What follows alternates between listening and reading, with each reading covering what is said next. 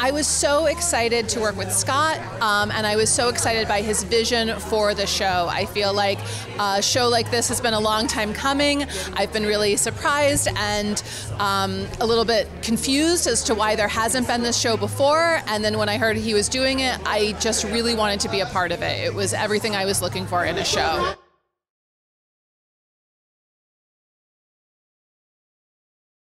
I play Elodie. She's a prime Gen Zer. I think that she's such a fun character. She's so bright and vivacious, and she's just so optimistic about the future potential of what we can do with technology. And yeah, I get to share an incredible episode with an incredible cast: Tobey Maguire, Marion Cotillard, Forrest Whitaker. It was great. What I hope that audiences take away from this show is a real deep thought of the potential crisis that we're, getting very close to, and what we can do today in the now to make a difference. It's a very conscious, smart show. It really makes the audience, it challenges the audience, it forces the audience to look at the things in a harder way and really take full responsibility of our acts and what we can do and how we can be better people. So I'm so proud to be one of the small pieces of this puzzle, and it's a ride.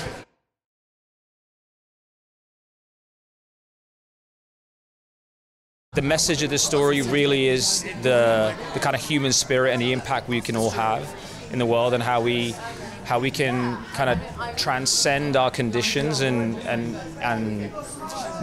make the world a better place. To me, it really is a story of how all of us can take action and have a positive effect on the world.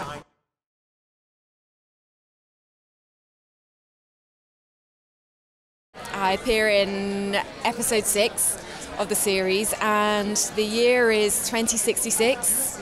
It's London of the near future, and society has changed quite a bit in terms of how we relate to each other. Obviously, you've got the backdrop of climate change, but our episode is really a love story of sorts. So I'm mainly acting with Tahar, who is wonderful.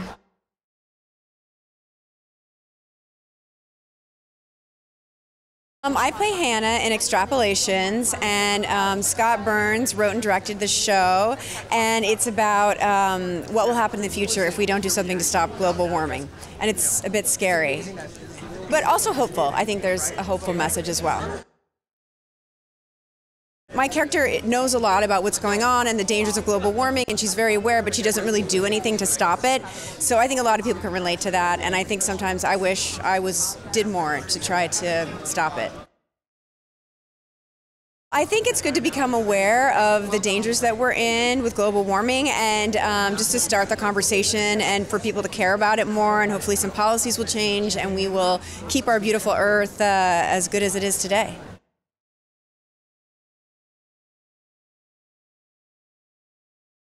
I play Gita Mishra, who is a billionaire.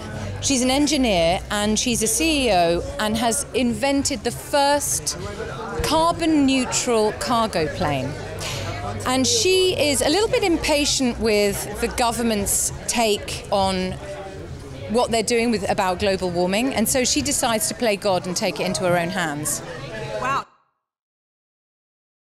It is a global problem. Climate change is a global problem, and hopefully we all will take responsibility for our behaviours and do something about it.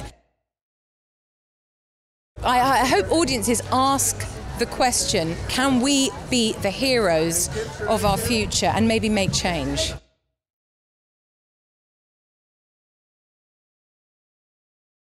My character is called Nicholas Bilton.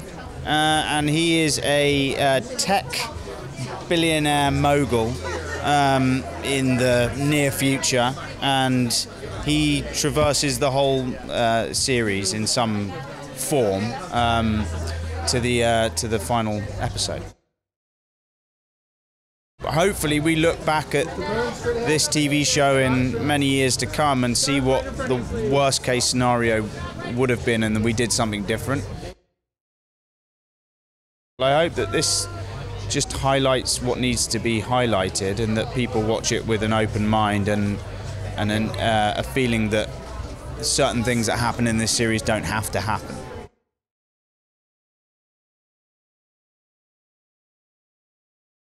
I am definitely experiencing what has been happening. We all are. We all are experiencing what's happening in the global climate change. So there's work to be done.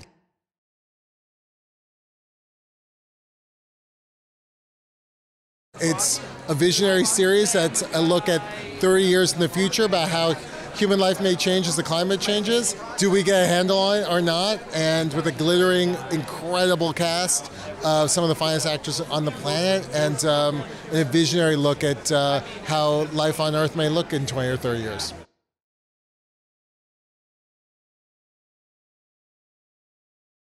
I play Rowan Chopin, who's sort of an environmental anarchist, if you will, and believes in a cause that's decently controversial and sort of takes matters into his own hands to better the world.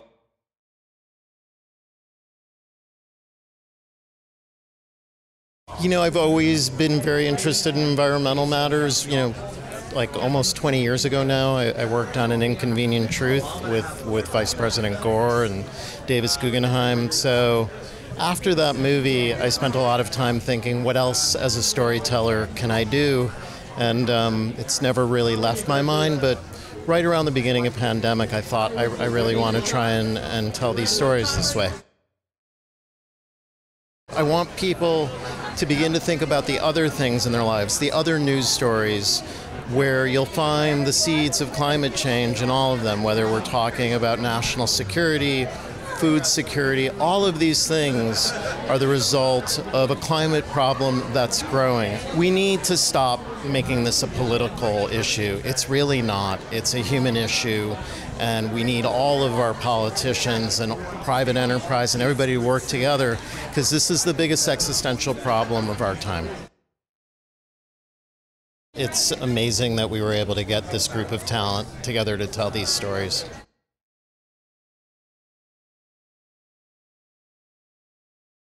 The show is really powerful and I think thought-provoking and important. I'm very happy to be a part of it. I play a marine biologist in 2046 called Rebecca Shearer, and technology has developed to the degree that we can translate whale song into human language, and I am communicating with the last humpback whale. I study animals as they go extinct, so it's very emotional and very poignant and moving, and Meryl Streep voiced the whale and plays my mother, which was a dream come true. I think my character is far more intelligent, far more dexterous with numbers than I am. I had to learn a lot of numbers, which was not easy.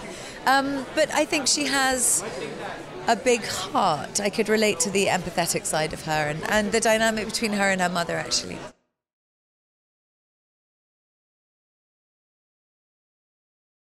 I'm Omar Haddad in episode 1 and Ezra Haddad, the son, in ep 6. So I'm playing 2 different characters. I'm playing the father who works at Cope and trying to make the world a better place. And a couple of years later, you meet his son in this near future that is so different because of climate change. And you can have a vision, a glimpse into the future and see how it affects our youth in the future.